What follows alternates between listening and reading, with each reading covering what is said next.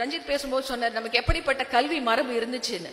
நமக்கு சமண கல்வி மரபு இருந்திருக்குது, பௌத்த கல்வி மரபு இருந்திருக்குது, இஸ்லாமிய கல்வி மரபு இருந்திருக்குது. இவையெல்லாம் பிறப்பின் அடிப்படையில யாருக்கும் கல்வியை மறுக்கலையே. இஸ்லாமினுடைய பங்கு அவ்வளவு லேசா மறந்துட முடியாது இல்ல.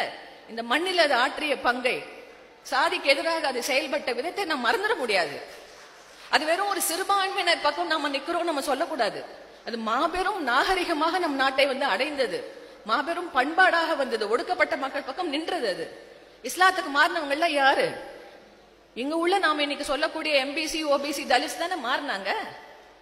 அப்ப அந்த கல்வி மரபு எங்க போச்சு?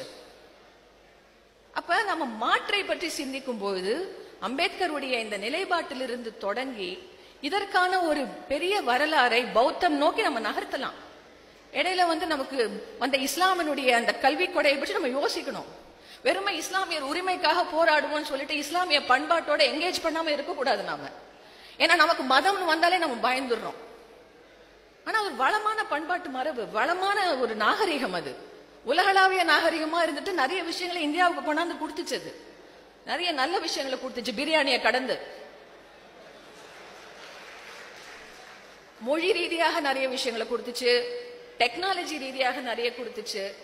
ரொம்ப முக்கியமான ஒரு மரபு அது. அதே மாதிரி நம்ம